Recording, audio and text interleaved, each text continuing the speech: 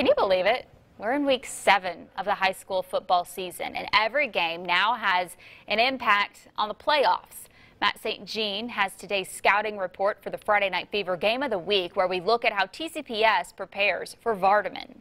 TCPS came into the season with high hopes. It has a roster stacked with seniors, including a touchdown machine in quarterback Kai Holiday.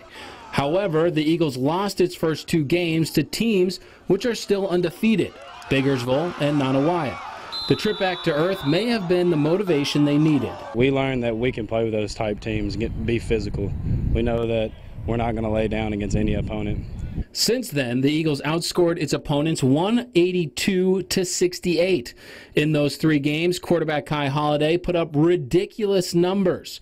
He scored at least 7 touchdowns in each contest.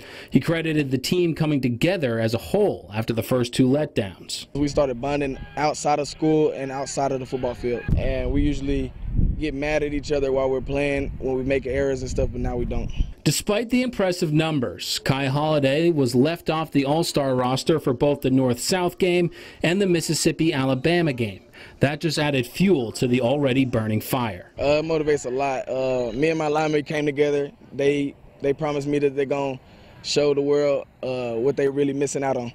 For head coach Sean Holiday, he said that quality players like his son Kai get dismissed because they don't play in 5A or 6A, and that all-star team decisions come down to politics, not necessarily performance. 1A, 2A, 3A football, there's a lot of good players, and sometimes they get looked over because they are in 1A or 2A. You know, the game speaks for itself.